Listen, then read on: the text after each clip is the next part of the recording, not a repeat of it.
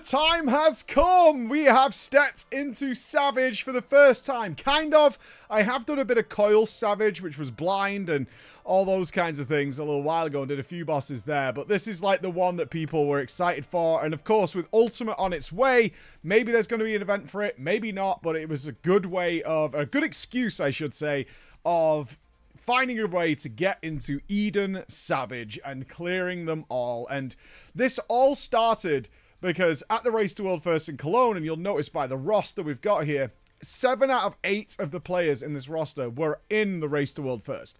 And we were all sat outside at this restaurant and we're all chatting and having a drink, and it came up about the Ultimate. We were like talking about it, and then everyone just started going like, well, Eden's just like, some of these people, it was like, it was the best Savage race they ever did, or the Savage Raid. The best Savage Raid they ever did. It's like so good. And they're going like, E6S, E8S is so amazing. This is great. E4S is so good.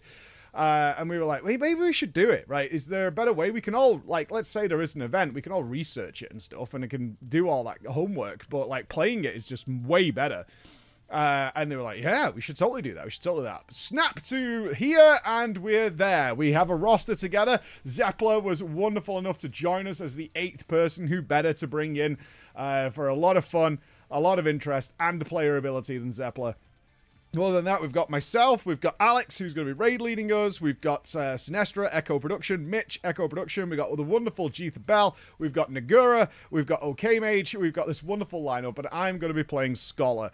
Notorious is everyone, every time I play a healer, is like, we're all going to die, we're all going to die. So, I did a bit more homework. I'm obviously playing with the level 80 abilities, a bit more familiar with those than the newest ones at level 100, so that's fine.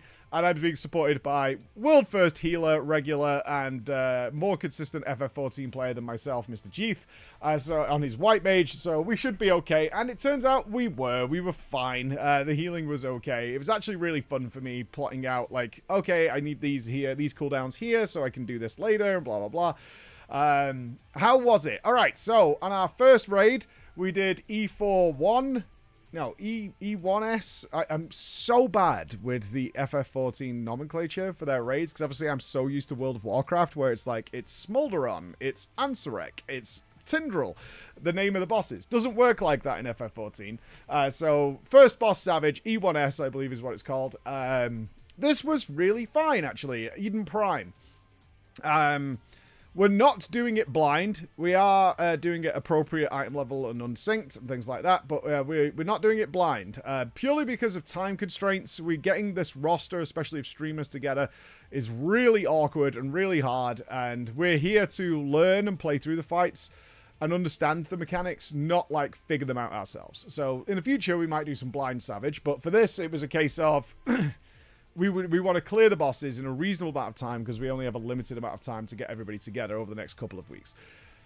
This felt very much like an extreme, which was my feedback of it. I enjoyed it. There wasn't anything particularly complex here. We had to bait some orbs and make things spin around, but other than that, this was no different for me in terms of difficulty than what we've done certainly over the Endwalker and Dawn Trail extremes. I would argue they are actually more difficult than this, which was generally like the feedback from the audience was like, yeah, the first Savage boss is supposed to be a bit like an introduction, get your feet wet, you're now in, you're doing some stuff, you're collecting some gear, and it felt that way to me. I had a super amount of fun though, and it actually, in many ways, for me, it put me at ease as to what was to come. It's like, oh, okay, we're coping with this. I'm not like misplacing a deployment tactics or something and everybody's being eradicated.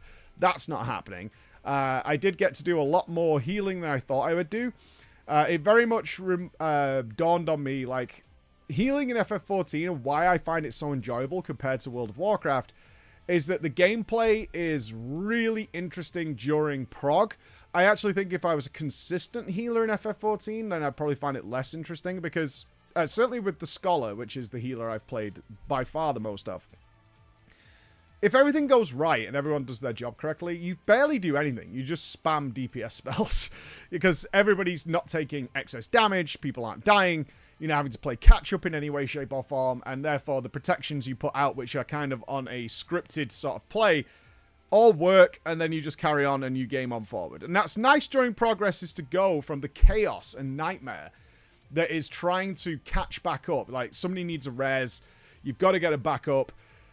Now you need to heal a bit more. You've got to, like, the other healer's rezzing, so you need to pump out a lot more healing at that point, like raw HPS, which we're not great as a scholar, and like try and carry that raid for a 10-15 seconds or something, and then carry them on. That stuff I really enjoy, while also planning out like, okay, next time all I do is this, and if everything goes well, then we're going to be able to position a little better and be a bit more comfortable. So it was actually a really nice introductory fight. E2S was where we got to with me. It turned out, just because the fates lined up this way, that I had to leave the raid 2 hours early. I was the dipper. This time. And it was really unavoidable. I had to take... My son's got had an engagement that he had to go to, and my wife couldn't take him, so I had to leave 2 hours early. But we did get to the end of the fight while I was there, and we were... they killed it... Like, to tell you how close we were to killing it, they killed it 3 pulls after I left. Like, we basically killed it. I didn't get the kill...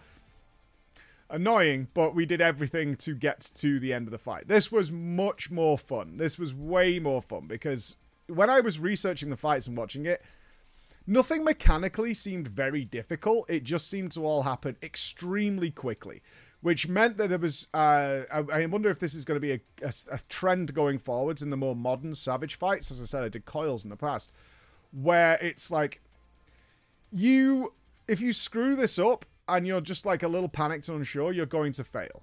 It's about being comfortable. It's about knowing exactly what you're supposed to be doing, because you can scrape by one of the things, but like the next 2 are just going to destroy you immediately if you're not exactly sure what's supposed to be going on. So you need to know that knowledge. Like it's almost like a test. Like, have you figured this out? Rather than scraping by, because you're not really going to scrape by in here. The DPS check is going to come into play, and you need to understand these mechanics completely and fully and comfortably, which is perfect for why we're doing this. Absolutely perfect for why we're doing this. And I had a lot of fun with this one. I liked that it had 3 different mechanics that it could choose from. It had some random elements. It could go Slicer into Clock Spots, or it could go into Guillotine, or something like that. Or Slicer, Cleaver, or Guillotine. These might pull off in different ways. The boss has got nice, clear animations of whether you run away from the hand, or you go towards the hand, or whether you use knockbacks.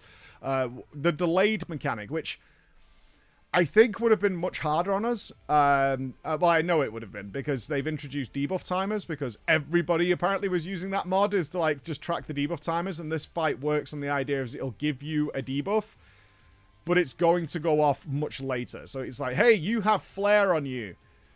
It might not go off for like a minute, but in the game now, you do have debuff timers, which makes this significantly easier, because you can go, oh, okay, it's going off in 10 seconds, now we need to move out, and now we can see how all these mechanics resolve in a nice way. So that was very cool. A lot of fun on this one. This is where we got to on day 1, but this means, of course, if you're paying attention, that our next 2 bosses are Leviathan and Titan, and that's where we're up to. The guys did some pulls on Leviathan yesterday. They did a little bit of prog on it, so I'm going to play catch up on that. But then, probably today, as I'm recording this, we are heading into Titan, and that makes me very excited. So, I will update you with how that goes tomorrow, hopefully, with Titan dead on the floor. We'll see. All right? But if you obviously want to check out this raid, join us over on the live stream, and we'll see you there. Bye, guys.